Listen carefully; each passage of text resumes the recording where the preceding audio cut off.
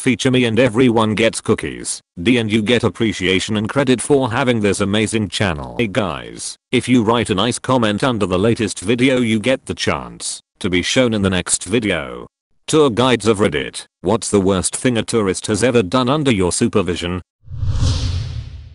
Former whitewater rafting guide. There's a calmer section of the river people can, if they choose to, hop out and swim through. They are wearing life jackets, so you can just float through it. This woman decides she wants to try it and hops out. After she pops up she slowly tilts forward until just the back of her jacket is out of the water and she's completely still. After 5 or so seconds of this, I start to realize this might not be intentional and paddle over and physically pick her head up above the water, followed by her gasping for air. I haul her in the boat and ask what happened. She said she didn't know what to do as she'd never been submerged in water before. 1. Why are you on a whitewater rafting trip? 2. Why didn't your strategy involve moving your body? I worked at a living history farm museum. I had a kid that was climbing on stuff the whole tour in the farmhouse and trying to get behind the smith in the blacksmith shop during a demo. After the tour, when people are allowed to roam the grounds, I hear his mom screaming and look over to the barn and this kid has climbed the fence into the field with our longhorn oxen and is trying to poke them with a stick. I walk over and calmly told him to get out of the field before our lazy oxen decide they've had enough, but this jackoff decides to look me in the eye and smack Ted on the ass with the stick, like it's a riding crop. Ted, bless him, just kinda jumps a little and whips his head around with a WTF dude look on his face. But seeing as he's a longhorn, he just wipes this kid out with one of his horns when he turned his head. Kid goes flying into the dirt and is having a meltdown. Mom is freaking out. I'm like, dude, get the hell out of the pen before Ted actually gets mad. So this kid is crying and trying to climb the fence out of the field and Bill, who has been watching this whole thing, waits until the kid is almost over the fence and walks up to him and nudges him in the with his nose and pushes him off the top of the fence. It was everything I could do to keep from laughing. Kid was fine, Ted was fine, but the kid and his mom were promptly kicked out of the museum. Their dad and little sister were allowed to stay because she was well behaved and was just enjoying petting the goats at the petting zoo. So since the kid had to leave, but his sister didn't, there was a temper tantrum in the parking lot that could be heard all the way to the other side of the farm. But the oxen got some extra grain that night, so I guess they won in the end. I work at a brewery taproom and take people on brewery tours. During fermentation CO2 is produced and excess comes out through a runoff pipe and into a water bucket. One of the attendees, who was being a pain and trying to be funny but nobody was laughing, asked me what the pipe was for, so I gladly explained. He then asked what would happen if he breathed it in. In disbelief of his stupidity I told him he would pass out / damage his brain. He then proceeded to grab the pipe and take a breath. He was then ejected and barred. Some people are just beyond belief.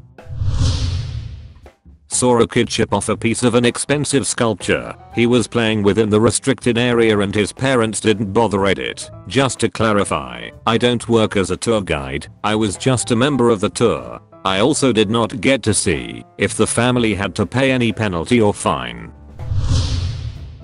Tour guide at a university. Small group gets into our gardens where there's a big turtle pond. Girl gets excited and wants a close-up of the largest snapping turtle. Girl loses her phone to the turtle and tries to get the university to buy her a new one. Girl was lucky she still has all her fingers. Saw a kid knock over a set of replica Civil War rifles that were on display and then his mom got mad at the tour guide for yelling at him. The kid and his mom were kicked off the Civil War tour. Couple of guys I used to play cricket with went on a school trip to Auschwitz and decided to steal a small pair of glasses and some buttons they found half buried in the ground. They were detained by Polish police while they were leaving the site. Hard to know what goes through people's heads sometimes. My cousin is a tourist guide and biologist. Most of his tours are in Africa. He instructed his group of 20 to 25 people including kids not to wear any type of earrings or collars, especially shiny stuff, since they were about to go into a thick forest to try to see a bunch of animals. This is very important because 20 to 25 make a lot of noise which makes wild animals run away or hide. It's even worse if they are wearing shiny stuff they can spot from far away. Okay, so this woman complains, decides to wear shiny earrings anyway. Cousin tells her to get rid of them or she ain't coming with the group, so she obeys, but puts them on a bit later.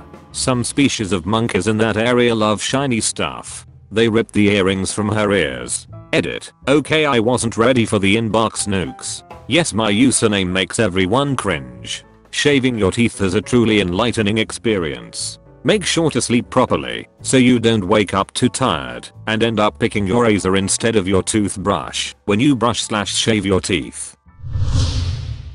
D. Not a tour guide per se, park interpreter, but once had a lady with a thick New York accent try and pet a black bear.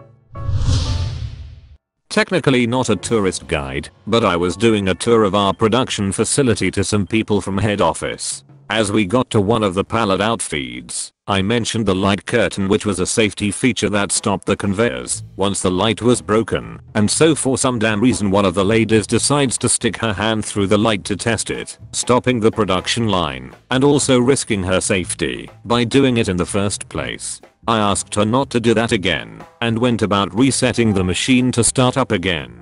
No more than 3 seconds after doing so, she stuck her hand through the curtain again, stopping everything. She looked at me with the most stupid expression on her face as I basically said, "What the fuck?" To this day I don't know why she did it or what her deal was. We are pretty good at stopping tourists from doing too much damage. After being in the industry for a while, you get a sense for when people are going to do dumb things and can often steer them away from doing anything too bad.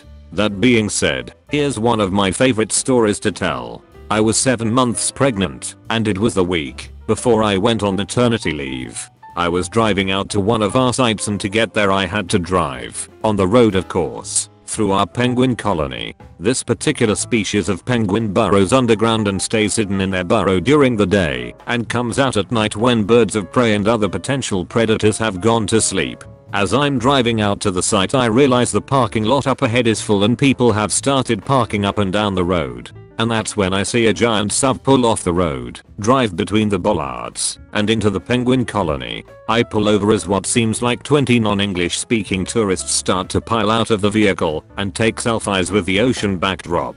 Staying as calm as possible and using sign language, I point out the no entry signs of the bollards they drove past. The burrows they have just collapsed. Inform them they may have killed penguins and to get their vehicle out of the colony. Once I got them out of there, I started digging out the collapsed burrows to check for penguins. The first 4 were luckily empty, but the last one had a breeding pair. I get the girl out, check her over for injuries, and having nowhere else to put her, I follow protocol and tuck her under my left arm against my side. I get the boy out and put him in the same position on the right side and start to check him over. Remember how I said I was pregnant? Well, normally, you hold a penguin down low almost on your hip, but because of my round tummy I was holding him more at the bottom of my ribcage. So when I turned my head to start my health check, the bastard reached up and grabbed my top lip with his beak and ripped straight through the middle. It was about this time that the tourists walking along the road realized this ranger was holding on to 2 penguins. I had 5 or 6 tourists sprint through the colony towards me and start snapping pictures,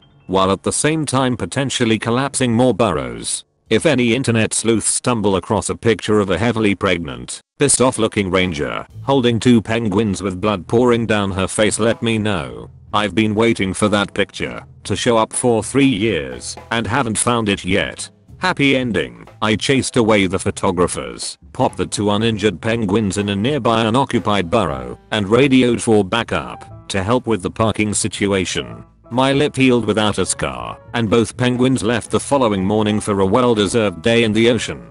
TL. Doctor signage is there for a reason.